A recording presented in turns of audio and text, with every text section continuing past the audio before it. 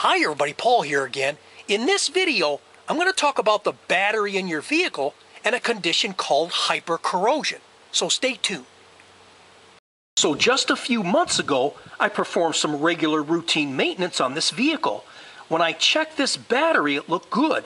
The fluid in all the cells, which is a mixture of sulfuric acid and distilled water, were all full, and the terminals had no corrosion. But now there's fluid missing, and it has a serious corrosion problem. With the battery caps removed, look at the water level in the cells.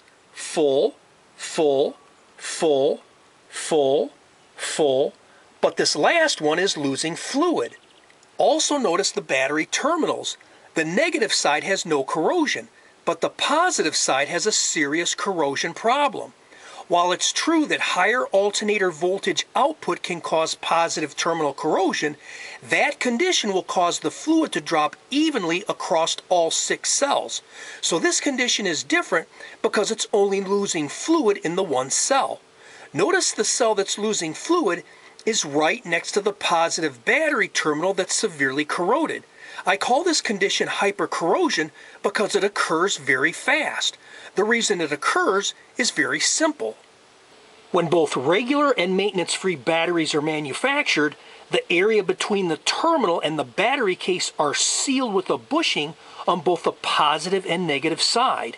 This bushing is what prevents hydrogen gas from escaping between the terminal and the case. Batteries are designed to vent hydrogen gas away from the terminals. However, if one of these bushings fails, this will cause hydrogen gas to escape directly at the terminal.